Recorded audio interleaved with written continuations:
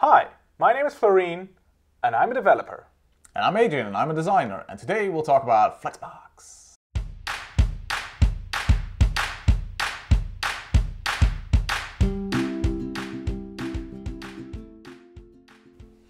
So this is one of my favorite newish tools in CSS, because to me it signaled that CSS is finally ready for designers to use it as a design tool, because You really think that was one of the breaking points for you? For me it made things a lot easier. Like instead of doing float layout. I don't really like float layouts because then I have to use a lot of clear fixes and all that kind of stuff, and that sort of goes away if you use Flexbox. Okay. Which is nice. I mean, it's not the defining moment for CSS as a design tool for me, but it helps. It helps a lot. Okay. It helps. So what are we drinking here? Today we are drinking a cloudy lemonade. It's not cloudy outside, but it's cloudy in here. Yeah, let's see what that is. Quite sweet. Yeah, like it. If that's your thing. It obviously is. It is. So, yeah. So my experience with Flexbox has been one that is mostly punctuated by my experiences with responsive design. So I've noticed there's a lot of things in Flexbox that I can readily use when I create a responsive design. So I can, for instance, change from flexing in a row direction to a column if I switch between desktop and mobile. okay, yeah, these are really powerful tools. Mm-hmm. So you're using Flexbox also for layout purposes. Sometimes, but usually they are also within an element. So if I have like a box that stretches the entire screen, and in that I can also have the rows or the directionality set to row, and afterwards do it as a column. Okay. So that things move underneath each other. Okay, yeah. So. And it still stretches the whole width of your container without So you having to do extra work. Yeah, so I don't have to use a lot of calculations in there, which makes it a lot easier. I can just set things to FlexOne and it'll stretch. Okay. So for me, Flexbox is a really powerful tool as well. You taught me about Flexbox. Yes. Use Flexbox. I'm like, yeah, sure. It's a really powerful tool because it used to be a really big pain to combine a stretchy element like a form field with a search button that is fixed on its content because it has the letters S, E, R, C, H in it, and it may be some padding and a bit of margin, but that's a fixed width element. You don't want it to stretch as well. So you couldn't use percentage-based widths because that wouldn't work. So you had to do all kind of hacking with position absolute, paddings, which can be fixed. And so Flexbox solved these problems for us. Yeah. So it would take away the need for dirty hacks that would enable you to do this sort of, but it might still break if the text is rendered differently or if anything else changes. Yeah, or you had a different font on your computer. You didn't have the font in the load correctly, so it would be just. It could break, or if you would increase your font size, your base font size, so that it would also be broken. Yeah. Yeah. Well, unless you took extra measurements to counteract that. But but still, this means more hacking, basically. You have to add more code. You just add more code, more and more on edge cases, and you have to think about these edge cases. Where Flexbox will it's in the design of Flexbox to do that. It'll just do that. So you mentioned FlexOne. Do you know what FlexOne means? FlexOne means that it can grow and shrink at the same time, I think. Yes, but why the one? Well, the one is I understand it that if you have say 5 items and they all use FlexOne, they will be equal size. Exactly. But if I have one element that is Flex2, it will be twice the size of any of the other objects, which is proportional scaling sort of. Almost. What it does is it will say you have 5 items, and it will and you are in I think row mode is when they're next to each other. Yeah. So you have 5 items, and first what the browser will do is they just put the 5 items next to each other, and then it will have space left. And what the one means is it's going to distribute the leftover space across these 5 items equally. And if one has flex 2, it will give that item double the space that it gave the other ones. Okay, so it's not directly proportional. So it's not like if you use 2, it'll be twice the size of a 1. No, well, that's the end result in most cases is that. Unless you use a fixed item. Exactly. If you use a fixed element in there, then that will not work the way you expect it to. No, exactly. Okay, interesting. And I also use a lot of flex order. It's not flex order, but the order function of flex. So you can rearrange things inside an element. If, for instance, you have media queries. Okay, what cases have you got for that? I use it for mobile a lot. Or okay, if you design mobile first and for desktop, that you can rearrange. You can change your priorities basically. So Jonathan Fielding had an example at FOWD in London, where he changed basically the content of a site, of a website he designed, to better accommodate the needs of mobile users. So he changed, for instance, information that's normally in the footer, like a phone number and opening hours. He moved that up top. With Flexbox? With Flexbox, yeah, with the order function. Yeah. Okay. So that people could have... Well, it's not a function, it's a CSS property. CSS property, my bad. Well, I'm a developer. I'm a designer. So, I don't have to know any of this. You just type order. I just type order. Okay. So, we talked about Flexbox solving some of the problems which were really hard before. And you said you use Flexbox for layout, but that may not always be a good idea. I've been told, yeah. No, it's not. It works really well, but there is a tiny drawback there. It's your browser, because Flexbox is basically what it does is sizing based on content. It's just like I explained before. It will, when you're in row mode, it will just put the items in there. It'll fill and then redistribute. Exactly, and then it will leftover space. If you're going to do this for layout, this means that you cannot render it progressively. Well, you can, or the browser will do it, but you will, if you will really slow down the rendering and the loading process of your page, it has to load all of the content of all of the boxes in the Flexbox container, so to know how width a column should be, or a row, or how high a row should be. Does this also mean that once it's done loading and it has all the information, it will do like pop and change? It does that, yeah. Okay, that's really annoying. Well, sometimes, in most cases, it will be fast, so you won't see. Provided you're on a good connection and... etc., etc., etc., of course. But, so that's why they say maybe Flexbox is not the best solution for layout. It is very handy for components, within components, or stuff like that. So if you have a form field. That's what I usually use it for. I have made some like tile-based layouts that use Flexbox quite heavily. Okay. But you know, these are all equal size, so they should. I don't know if it does it do that if they are all the same?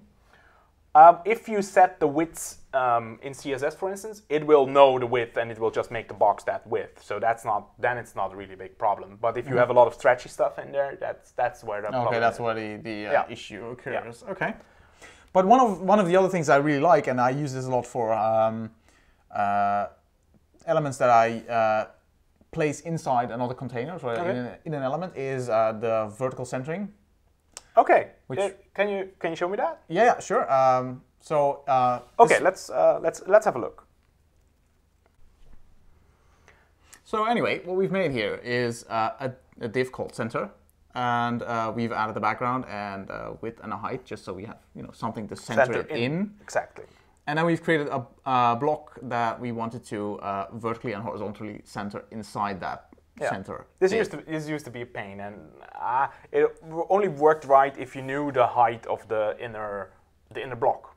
Yeah, right. So if you had a fixed height. Basically. Yes, because then you could do some magic with top and margin top and negative margin. But you still had to know how high your text would be also. So and that was iffy in some cases. It wasn't always fun. So now we have a Flexbox example. Yeah, we do. So we have, so how do we center it? So basically what we added to the center div is the display flex. And that's just to say it will display it as a flex. It's a flex container. Exactly. And then we've added align items to center. Okay, so that will center it vertically. Yes, exactly. Because the default for Flexbox is flex direction row, so it will put items in a row next to each other. Exactly, yeah. Okay. So now it centers it vertically, and then we've added justify content center to also center it horizontally. Okay, so it will center within that column. Exactly, yeah. Okay. And this is really useful if you want to, for instance, create two boxes next to each other that have on one side a tall image, and on the other side like one line of text, and you want to like vertically line that out. That works pretty well, especially if you have stretching. Even if the text gets bigger, it may look a bit weird because then you want to have the image at top. But okay, that's something you have to solve. There are some things to keep in mind there, but okay, it's very useful for me as a designer. I really love that I don't have to think about that and don't have to, like you said, I don't have to mess with calculations and doing a lot of things with margins or you know, hacking around. Exactly. So for me as a designer, that means, you know, there's less interference from my part. I can just use Flex and it'll take care of all that stuff for me, and it's less likely for me to break it. Exactly. So we have made some other examples. So I really want to look at the case where you combine a stretchy element with a fixed width element or multiple fixed width elements. Yeah. So again, we made a little example, which includes a label, then an input field, and then a button. And what we want to do is we want the button and the label, they're kind of fixed with based on their content, because they... Yeah, so the text is just the text, and that's how large they are. Yeah, exactly. And we added some padding and some styling, but we just want them to be this width. And if you resize the container, we just want them to be like they are. But the input field, it can stretch, because that's where we can do something. Yeah. So what we've done here is we have a field div, and it is display flex to tell them this is a flex container. So all items within that div will be will list to the flex properties. So what we did is we added some margins to the button and the label. But the only thing we did is here say to the input FlexOne, which means that now the input is stretchy and the rest is just stays like it. Yeah, it's flexible. Yeah, it was flexible. So that's hence the name, I guess, really cool. Flexbox. Yeah, exactly. Flexing boxes. Yeah. No, that's really cool. That saves a lot of you know, calculations where you sort of measure the button and then do a lot of hacks there. That's a very, very dirty way of solving this problem. Okay. So this is also a thing that I really like, especially if you I'm not a big believer in like pixel perfect design, and I also really dislike things that are fixed. I really hate fixed layouting. You have come a long way, because doing this stretchy thing in a design tool like Illustrator or Photoshop, that's going to be a pain. It's not really possible. Well, it's not even possible. You can't really show it. I mean, it would be like, it would need a footnote of me explaining to the client or to you guys or... This bit needs to be stretchy. By the way, stretchy. And then the developer would tell me, yeah, you can't do that. And now you know you can't do it, or... Yeah, so now I can have a better feel for the situation, which is really interesting. So, but I guess we're getting a bit off track, because it's not really... Yeah. Let's go back to another example. Okay. So this is also one of my favorite features of Flexbox, and this is something that I've noticed with some clients, that they want the columns to be even. Even that's not really how the internet works, but well, visually you can make them even. You can make them visually even, yeah. So and this is really helpful if you have like columns that are uneven. So basically you have a bit of text here and then a longer text in the middle and like a different text on the right. Exactly, that's what we did in this example here. We have a div class column, and within it there are 3 divs that each is a column. So we have a column 1 and a column 2, which is a bit longer, and a column 3. We added a border and some margin and padding so we can display, show the effect of, of this. And practically the only thing we did, we set display flex on the columns div, which implied align items stretch, which will stretch the items on the main axis. Yeah. And row. Yeah, on the row. Yeah. So and then the only thing we have to do is set FlexOne to each of these items, and now we have perfectly good stretchy columns which are always equal in height. Yeah, that's really cool. Which is really nice and really easy to do.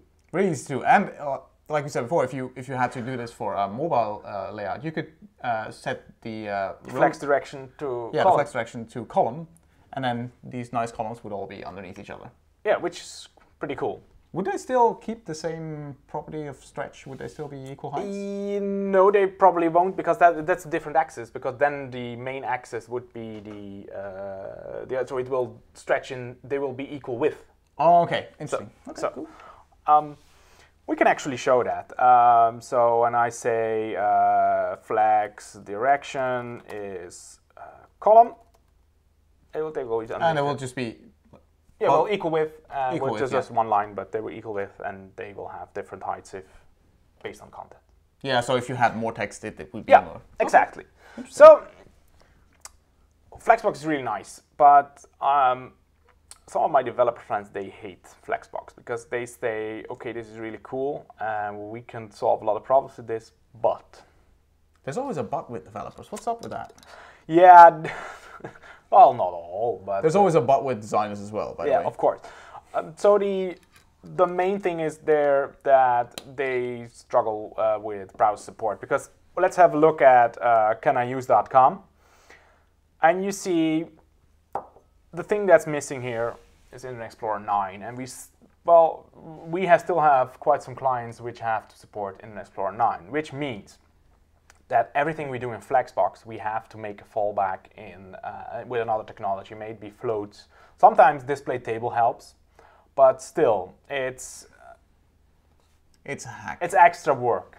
It doesn't, so you get a bad experience or less experience on IE9, and for some clients, this is a deal breaker. So this is basically like a responsive, or a progressive enhancement issue. Well, it's not so much an issue. If you work in a progressively enhanced way, then you say, okay, we plan for this. Yeah, we plan for this, and we get a better experience in Chrome or in IE10, IE11, etc. Okay. So that's right. how that works. Okay, cool.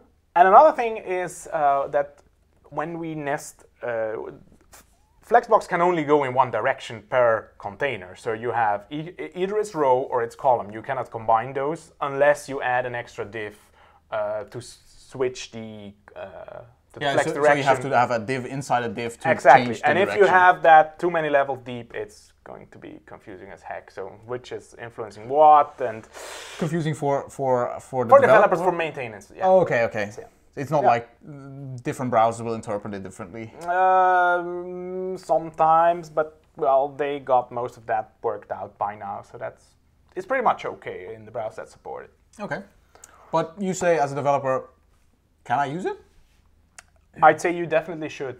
Okay, cool. I'm all for it, especially in the spirit of progressive enhancement as well. Okay, excellent. So, if you want to know more about Flexbox, there are a couple of there is actually one resource. Every time I type Flexbox in Google, I get Chris Coyer, CSStricks.com. He has a good overview of all the properties and what they do, and also visually explain what the effect is of that property. Yeah, so that's aptly named Complete Guide to Flexbox. It is quite complete. It's also one of my favorite websites to reference. It is. So, I guess that was it about Flexbox. Yeah. So thanks for commenting. Please let us know what you thought of the episode.